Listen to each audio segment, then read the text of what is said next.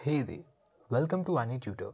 So in this first video, I want to give a brief introduction of algorithms, which are basis for problem solving in programming languages. So without further ado, let us dive right into the video. So basics first, let us discuss what is an algorithm and derive definition of it through real-time example. So now, let us discuss what is an algorithm. For example, consider a task of preparing an omelette. So the steps involved in it are: firstly, we get the frying pan, that is step 1. Next, we get the oil. For getting the oil, we check ourselves whether do we have oil or not. If we have oil, we put it in the pan. If we don't have oil, we ask ourselves to buy oil or not. And again, if yes, we go and buy the oil. If no, we can terminate the process. These all things comes under the step 2.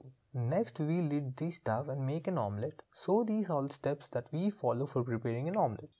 So from the previous example, we can be able to draw the conclusion that we follow series of steps to complete task of preparing omelette.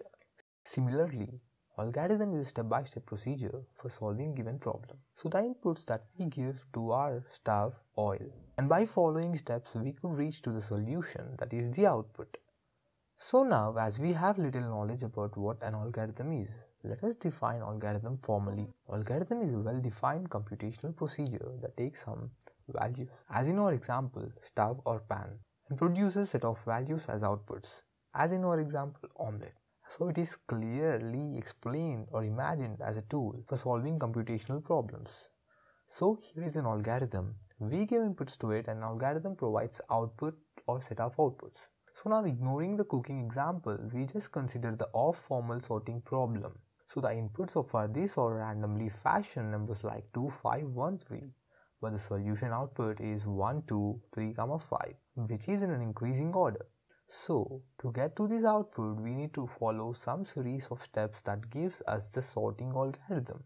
So finally, to conclude, we have discussed an algorithm as a step-by-step procedure for solving problems using inputs to produce outputs.